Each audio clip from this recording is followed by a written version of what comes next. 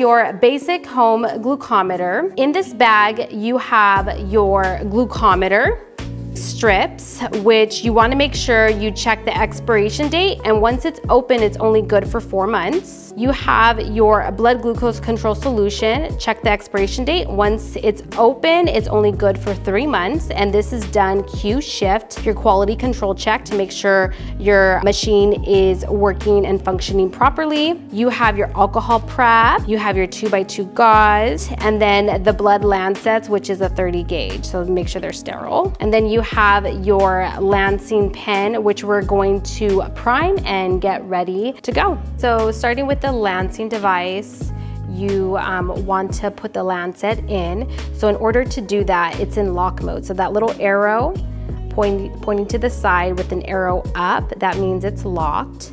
So to unlock it, you are going to push this up, and then it's going to release the cap. I also want to highlight on this releasing button right here, it's clear.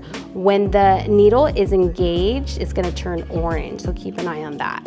So I took off the cap, and then with my lancet, you can see there's little grooves all around it, okay? And that is what is going to hold and fit in place inside here. So you're going to put it in, and you're going to hear that sound where it engaged, and now the clear is now orange, okay? So that's in. Now you're gonna take off this safety cap. You're gonna pull it off, twist, twist, twist. Okay, you're gonna put that cap down because you're gonna use it later. And then you're going to put the cap back on. And when you have it on, you're gonna twist it to lock it. And you hear that snap again. To the side here are little blood drops, and there's 6 of them. There's 0, so 1, 2, 3, 4, 5, 6. And the smaller the number is, the smaller the puncture site is. So what I see it as is this would be the tiniest puncture site, which is your 1 and 2. Your 3 and 4 is like for your average skin.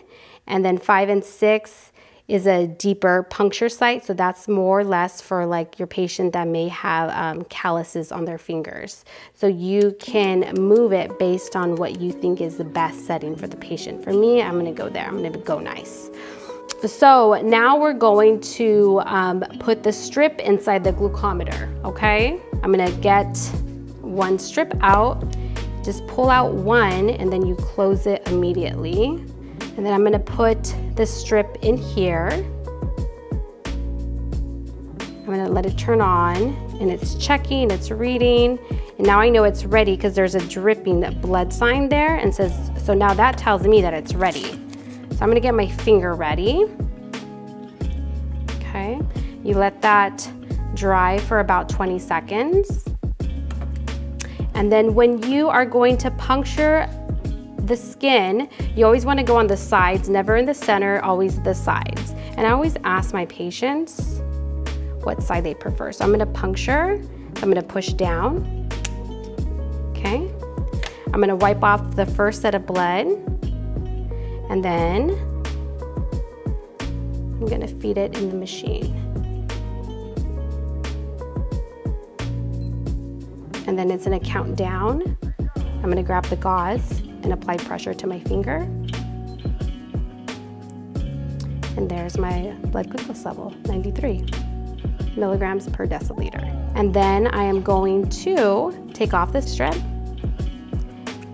I'm gonna put this in the sharps container. Having my gloves on, I'm going to take off the cap from here. Be very careful because that's a needle at the tip. You do not want a needle stick. You're going to get the cap and poke it in. You hear that gauge again, okay? And then you're going to go to your biohazard, and you're gonna push the release button, and it's gonna go inside the biohazard. And then you're done, and you're gonna wash your hands and document.